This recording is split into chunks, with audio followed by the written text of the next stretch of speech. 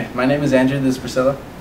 Okay, the reason I took AP Art was because it was a way to express myself, and I developed many of my art skills throughout the year, and on top of that, it gave me college credit.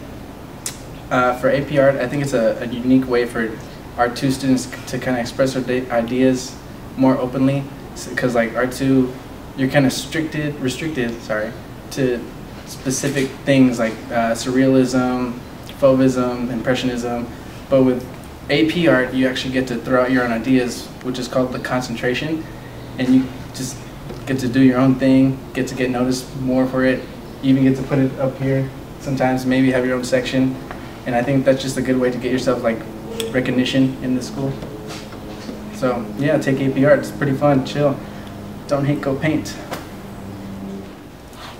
My name is Alexis Castillo, and I'm a senior in IB Art HL2.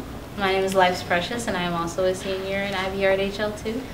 I chose to do IB Art because I'm part of the full IB diploma program, so this is one requirement that we had to do.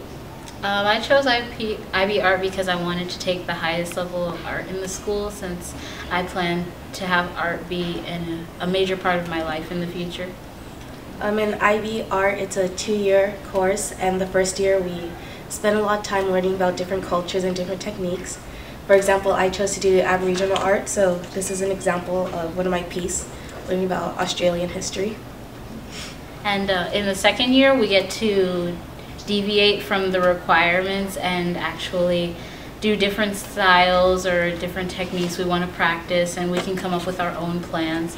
For example, I focus on animation and anime specifically, so this was one of my pieces, and I like music at the same time, so I made song lyrics, their hair, and it's a specific kind of art called calligraphy, something like that. I don't know.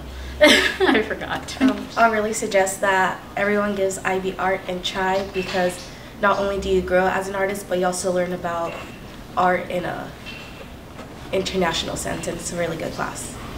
It's and we have a great teacher. Mrs. Fortner has been guiding us, well, at least me, since Art 1, and she really builds a relationship with you and encourages you to try new things, and even though it is a struggle, it really pays off in the end as you watch yourself improve. Thank you.